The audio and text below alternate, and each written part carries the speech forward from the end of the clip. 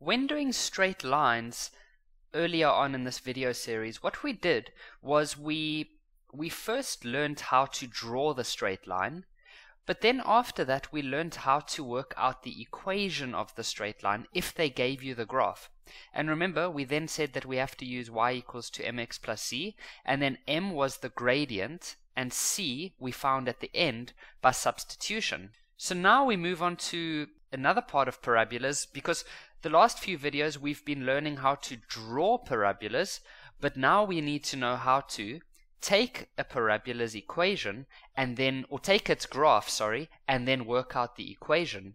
And so the first thing we need to know is the general formula of a parabola. And remember, we said that it has to be something like this: ax squared plus q, but we said that the a and the q aren't important, their letters aren't important. So you can even go kx squared plus w. As long as you've got the x squared and you've got the y on the left, then you're good to go.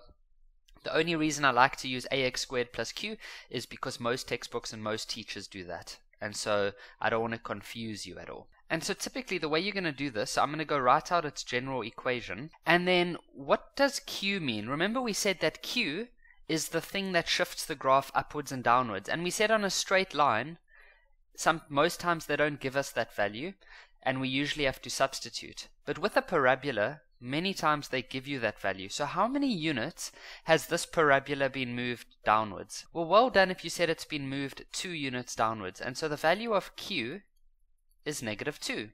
So how many letters do we still have to find? Well, in the straight line, how many letters did we have to find?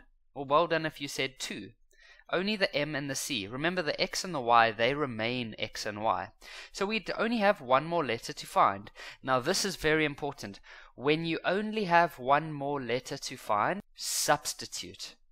And that's exactly what we did with the straight line, is we always used to find m first, and then we used to substitute to find c. So we're going to substitute. What substitute means is it means you must choose any point on your graph and plug it into this equation over here. But don't use the point 0 and -2, because you've already used that one to find this over here. So we're going to substitute. So I'm going to choose point A. So A's y value is 0. So I plug it in the place of y. And then A I'm going to leave as it is. Then whenever you substitute, use a bracket. So technically I should use a bracket over there. The x value of a is 3, and then I'm going to say squared, and then I'm going to say -2. So 0 on the left is equal to, now 3 squared is 9, and 9 times a is just going to be 9a minus 2. And then to get a by itself, I'm going to take the 2 over to the left like that. And then to get a alone, you'll divide by 9. And so you'll end up with 2 over 9. And so the final equation of this parabola is going to be y equals to the a value, which is 2 over 9. X squared will be left as x squared, and then -2.